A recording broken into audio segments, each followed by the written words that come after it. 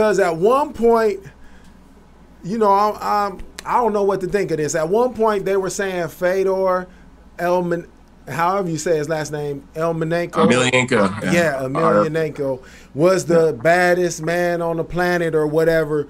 What do you think of him at that point in time? Because he eventually came and fought some UFC fighters. He took some losses, like he lost to Dan Henderson and a couple other people. But at that point in time, do you really think he was the best in the world at whatever weight class? Or was it because he just, like, let's compare it to the NBA. He was like overseas and he just didn't play in the NBA yet. So we couldn't really tell. Well, I think the comparison to this was like the same thing in boxing where they padded people's records. You know, guys were like, 48-0 as heavyweights. You never heard anybody they ever fought before. Well, Emelianenko was the same way. He fought a lot of guys in Japan that weren't the best in the world. There are Japanese guys who were a lot smaller sometimes, or guys that he was the better fighter. And don't get me wrong, he's a vicious fighter.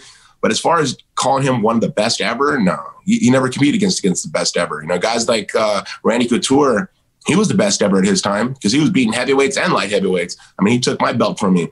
Right. But you just, I think in general, you watch how guys compete against others here in mainland United States compared to competing against guys in Japan.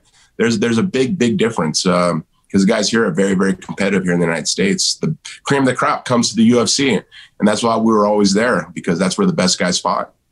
Yeah, definitely agree. And I took that stance like as you, like he just hasn't fought these guys over here like the best of the best. Like he was fighting good fighters, but I don't think they were like elite fighters like you guys. No. Yeah. No, and don't get me confused. I mean, he was a great fighter. I mean, he still is. I mean, he still competes. He is a great fighter, but there's always someone a little bit better at heavyweight, you know? And I think UFC always held those guys along with Randy Couture. You know, as I look back on it, I mean, those are some of the best heavyweights ever.